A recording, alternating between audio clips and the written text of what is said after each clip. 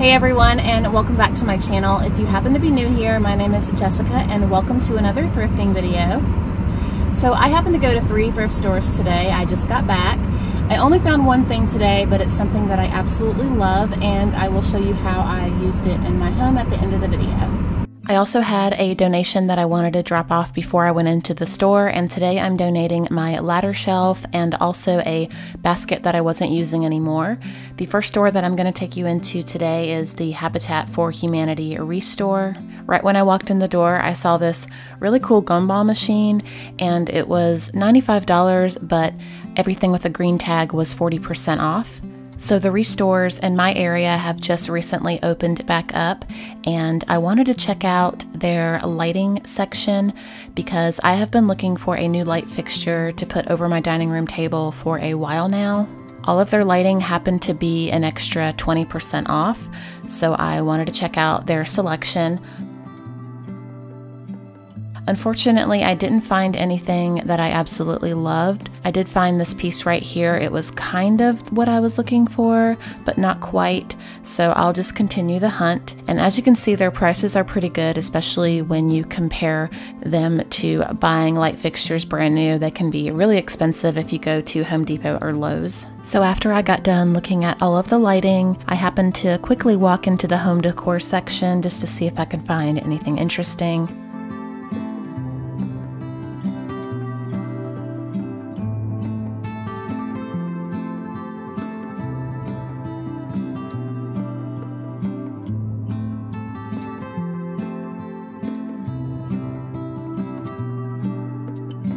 So now I'm in Goodwill, and I'm gonna walk around the home decor section to see if I can find anything that I want for my home. I'll also show you anything interesting that I come across while I'm shopping. And also let me know what your favorite item was on today's thrifting trip. I always love reading everybody's answers down in the comments section.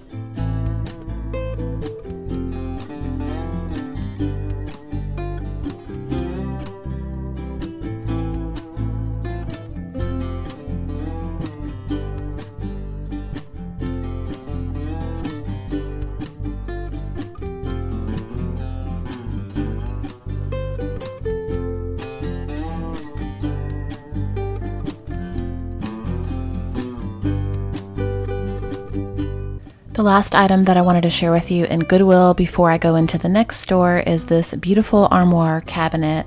If I had a place for this, I probably would have taken this home. I thought it was a great deal. It was only $49.99. It did have some issues with the door not staying closed, but I think it could have been an easy fix.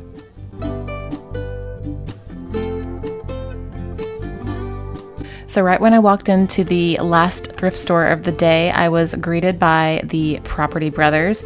I thought these little gnomes were hilarious. The Property Brothers show is probably one of my favorite shows to watch.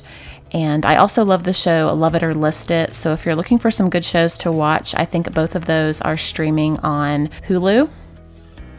I'm pretty sure this piece right here is uranium glass, but I wasn't 100% sure. I did think it was gorgeous, but I did leave it behind for someone else to discover.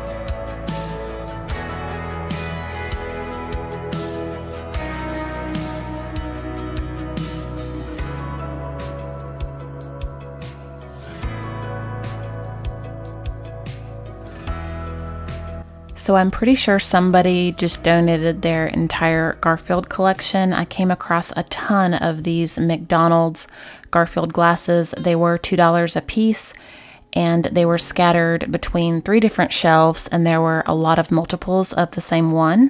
And the last item that I wanted to share with you before I show you what I purchased is this giant stuffed Garfield. So I'm not a Garfield collector, but I did love Garfield as a kid growing up.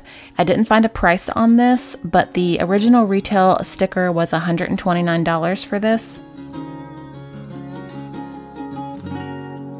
So like I mentioned at the beginning of the video, I only found one item on today's thrifting trip, but it's something that I absolutely love. So the item that I found was in the last thrift store, and I happened to be looking on one of the bottom shelves and something caught my eye. I wasn't sure what it was, but I quickly realized it was a really beautiful vintage jewelry box. It was only $3.99, and I knew exactly where I was going to use this. When I saw the colors, and especially the green lining inside, I knew it would be perfect for my Marilyn Monroe Hollywood-inspired bedroom theme, so I decided to put it on top of my dresser here.